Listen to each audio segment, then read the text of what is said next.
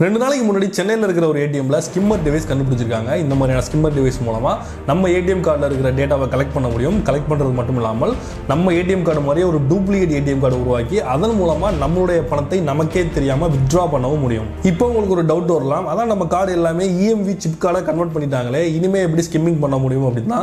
ஆனால் நிறைய இடங்கள்ல வந்து இஎம்வி சிப் கார்டு சப்போர்ட் இல்லாத காரணத்தால இன்னும் வந்து நம்முடைய டீடைல்ஸ் எல்லாமே மேக்னெட்டிக் ஸ்ட்ரிப்லையும் வந்து அவங்க ரைட் பண்ணிட்டு தான் இருக்காங்க. ஸோ இந்த மேக்னெட்டிக் ஸ்ட்ரிப்ல இருந்து ஸ்கிம்மர் மூலமா ஈஸியாக வந்து நம்ம டேட்டாவெல்லாம் வந்து எடுக்க முடியும். ஸோ அதுவும் வந்து நமக்கு சேஃப்டி கிடையாது.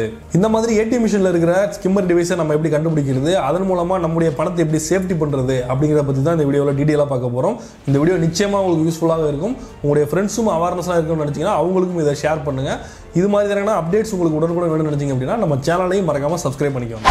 ஃபர்ஸ்ட் ஸ்கிம்மர் இருக்கான்னு கண்டுபிடிக்கிறதுக்கு முதல்ல நம்ம பார்க்க வேண்டியது ஏடிஎம்ல இருக்கிற கார்டு ரீடர். இப்போலாம் பார்த்தீங்க அப்படின்னா பச்சை கலரில் வந்து ஒரு ரீடர் வந்து கொடுத்துருப்பாங்க. அதில் கீழே பார்த்தீங்க அப்படின்னா லைட் பிளிங்க் ஆகிட்டே இருக்கும்.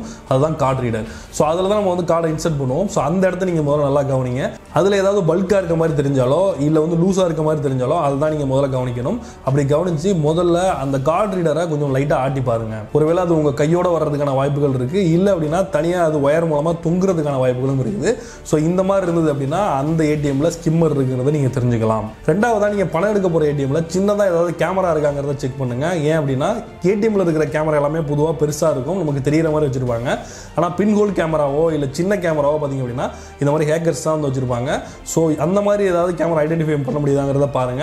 முக்கியமாக நீங்கள் பின் நம்பர் என்டர் பண்ண போகிற அந்த கீபேடுக்கு மேலேயும் கவனிங்க. ஏன் அப்படின்னா அந்த பின் நம்பரில் வந்து நீங்கள் என்ன என்டர் பண்ணுறீங்க அப்படிங்கிறத கேப்சர் பண்ணுறதுக்காண்டி ஒரு கேமரா ஒன்று கண்டிப்பாக வச்சிருப்பாங்க. ஸோ அந்த மாதிரியான கேமரா ஏதாவது இருந்தது அப்படின்னா கண்டிப்பாக அங்கே ஸ்கிம்மர் இருக்குது அப்படிங்கிறத நீங்கள் தெரிஞ்சுக்கலாம். மூணாவதா நீங்கள் ஏடிஎம்குள்ளே போகும்போது ஏடிஎம்ல வேறு ஏதாவது அன்யூஷுவல் திங்ஸ், அதாவது நீங்கள் எப்பயுமே பார்க்காத சில விஷயங்கள், ஏதாவது சின்ன பாக்ஸ் மாதிரியோ இல்லை வந்து எக்ஸ்ட்ரா ஏதாவது பல்பு மாதிரியோ இந்த மாதிரியான விஷயங்கள்லாம் ஏதாவது இருக்குதா அப்படிங்கிறத கவனிங்க. ஏன்னா ஏடிஎம் அப்படிங்கிறது அந்த மிஷின் தான் இருக்கும், முக்கியமான சில பொருட்கள் மட்டும் தான் வச்சிருப்பாங்க. அதையும் தாண்டி சில அன்யூஷுவல் விஷயங்கள் வந்து இருந்தது அப்படின்னா அதில் வந்து ஏதாவது ஹேக் பண்ணுறதுக்கான வாய்ப்புகள் இருக்குது. ஸோ ஏடிஎம்ல வந்து தேவையில்லாத திங்ஸ் இருந்தது அப்படின்னா அதையும் வந்து நீங்கள் கவனிங்க. நாலாவதா நீங்கள் கீபேட் என்டர் பண்ணும்பொழுது இப்போ இது வந்து லேட்டஸ்டான ஒரு மெத்தடாக இருக்குது. அந்த கீபேட் என்டர் பண்ணுற அந்த இடத்துல பார்த்தீங்க அப்படின்னா ஏதாவது பல்காக தெரியுதா அப்படிங்கிறத பாருங்கள். முன்னாடியெல்லாம் வந்து கேமரா மூலமாக தான் பண்ணுவாங்க. இப்போ வந்து பார்த்தீங்கன்னா ஃபேக் கீபேடை வந்து அதில் ரெடி பண்ணி அதில் ஒட்டி விட்டுருவாங்க. ஸோ அந்த மாதிரியான ஃபேக் கீபேடில் நீங்கள் வந்து நம்பர் என்டர் பண்ணும்போது அது வந்து உங்களுடைய பின் நம்பரை ஸ்டோர் பண்ணி வச்சுக்கும். ஸோ அந்த மாதிரி ஏதாவது நீங்கள் ஏற்கனவே இருக்கிற கீபேட் இல்லாமல் ஏதாவது பல்காக தெரியுதாங்கிறத பாருங்கள். அந்த மாதிரி ஒரு கீயும் வந்து ப்ரெஸ் பண்ணி பார்க்கும்பொழுதும் ஏதாவது வந்து வித்தியாசம் தெரியுதா இல்லை ப்ரெஸ் பண்ணுறதுக்கு வந்து ஒரு கஷ்டமாக இருக்குதா அப்படிங்கிறத நீங்கள் கவனிங்க. அந்த மாதிரி இருந்தது அப்படின்னா அந்த கீபேடை கூட நீங்கள் வந்து கொஞ்சம் பல்காக இருந்ததுன்னா தூக்கி கூட பாருங்க. அந்த மாதிரி கையோட வர்றதுக்கான வாய்ப்புகளும் இருக்குது. ஸோ இந்த மாதிரியான ஃபேக் கீபேடும் வந்து பொறுத்துறாங்க. ஸோ இதையும் வந்து கவனிங்க. ஐந்தாவதா நம்ம ஏடிஎம்ல கார்டு இன்சர்ட் பண்ணும்போது அது ரொம்ப டைட்டாக இருந்தது அப்படின்னா கண்டிப்பாக அதில் ஸ்கிம்மர் இருக்கான வாய்ப்புகள் இருக்குது. ஸோ நீங்கள் எப்பயும் இன்சர்ட் பண்ணுற அந்த ஃபோர்ஸை விட அதிகமான ஃபோர்ஸ் நீங்கள் யூஸ் பண்ண வேண்டியது இருந்தது அப்படின்னா அதில் ஸ்கிம்மர் இருக்கான வாய்ப்புகள் அதிகமாக இருக்குது. இந்த மாதிரி இருந்தாலும் கவனிங்க. ஸோ இந்த மெத்தட்ஸ்லாம் நீங்கள் வந்து இன்கேஸ் ஏதாவது ஸ்கிம்மர் இருக்கிற மாதிரி உங்களுக்கு டவுட் இருந்தது அப்படின்னா உங்களுடைய பிரான்ச்சுக்கு நீங்கள் வந்து உடனே இன்ஃபார்ம் பண்ணுங்க. இல்லை அப்படின்னா போலீஸ்க்கு இன்ஃபார்ம் பண்ணுங்க. அப்படி இன்ஃபார்ம் பண்ணீங்க அப்படின்னா அவங்க வந்து உடனே வந்து அதுக்கான நடவடிக்கைகள் என்னங்கிறது எடுப்பாங்க.